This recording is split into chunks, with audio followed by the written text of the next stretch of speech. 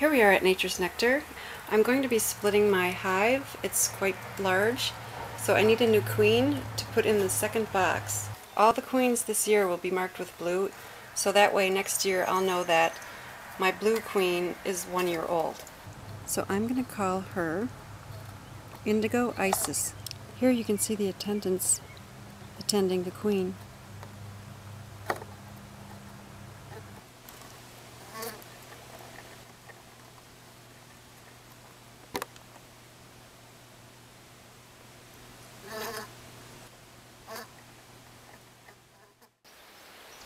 Well, it's May 15th, and this is the wintered hive. I put the excluder in there yesterday.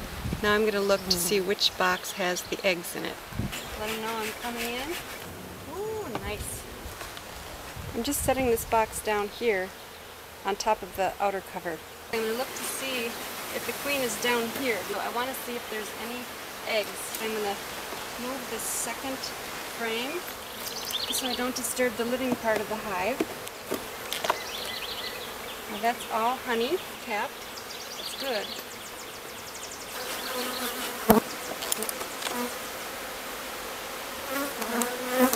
Here we have bees.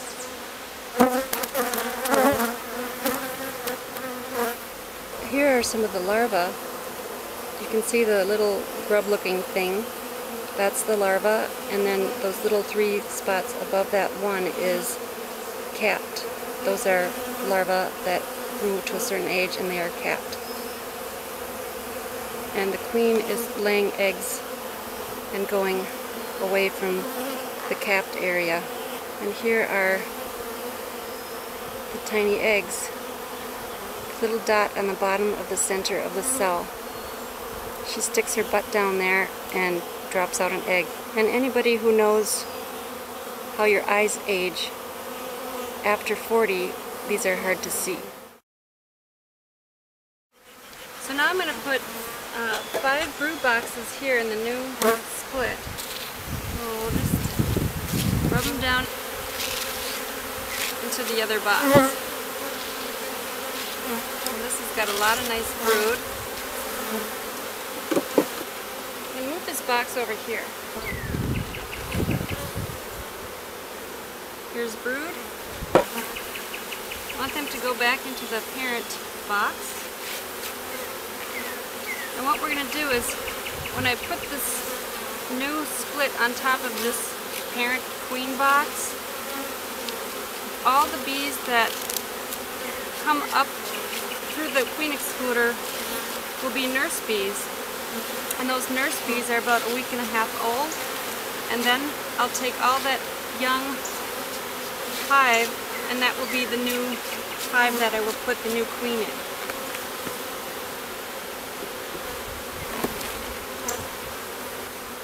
This is just a turkey feather I'm using. I don't have a bee brush. This works just fine.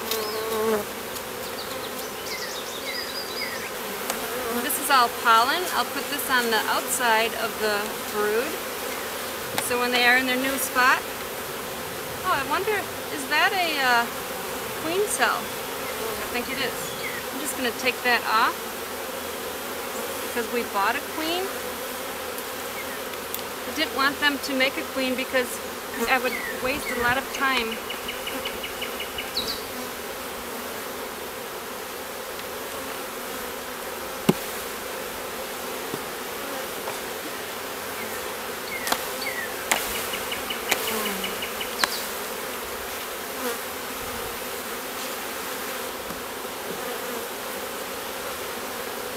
So we'll put that on the outside. And we'll do the same thing with the other 3 frames. We'll get all the bees off and put them in there. This is going to be the one that receives the new queen. And I'm going to put just some old used, these are from another hive. This is already built comb on that side. So they'll have more room. So that's 10. So I guess being a new beekeeper, I can't count, so I only have 3 frames in here, and I guess I should have somehow had 5, but I have 6 in the other hive. That's going to be the new colony. So we'll put empty frames, brand new black foundation, and I found a frame that was old comb. So I'm going to put that right next to what's already there, and we're going to leave it with 9 frames. It's actually sometimes easier once they start building out the comb to work with 9 frames instead of 10. So then I just kind of even them out as much as I can. And then we're going to put this hive box on top of the queen excluder. And we know the queen is in this box. Give them a little smoke so we don't squish too many of them.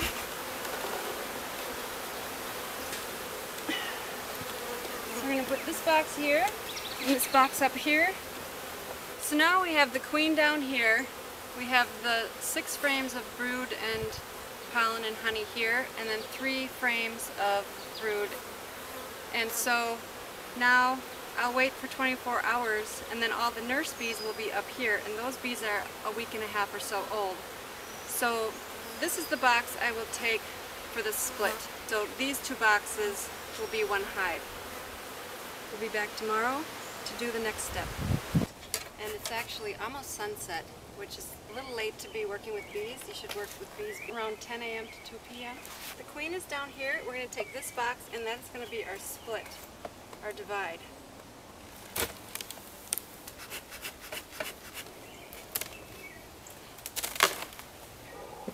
I'm going to take this cork out, take this off.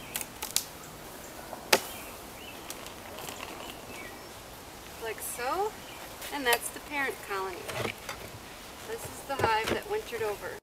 After waiting for 24 hours, this hive here has been queenless, and I'm going to introduce the new queen. I put some duct tape around both sides, the corks, and I'm going to put her into the hive. They're probably really upset because they don't have a queen. They're probably trying to make queen cells. I have her in my pocket, so I'm going to put her in here, and I'm going to just let it. You can see how I push the frames together, and so it's embedded a little bit in the wax. That way it won't have a chance of falling. Right now she is foreign to this hive because all of the bees in this colony smell like the wintered over queen. This 4-day adjustment will allow the bees here to understand that they're getting a new queen. By that time, all of these bees will have accepted her. They'll all have the new pheromone smell of Queen Indigo Isis. It's been 5 days actually. I was out of town, so I couldn't get into this hive yesterday, so we had to wait for the 5th day to let the queen go free out of her cage. I kind of glued it all together. And here she is. She looks good. So I'm going to wait till she's at the bottom so I can spray her back so her wings get wet. This is sugar water. That way she won't fly away. So I'm going to take this staple out. I'm going to lift this up and put her on the bottom as soon as her legs touch the side.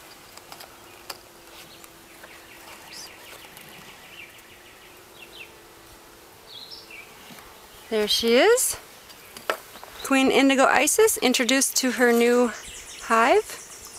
And then I'm going to close this in so it gets dark.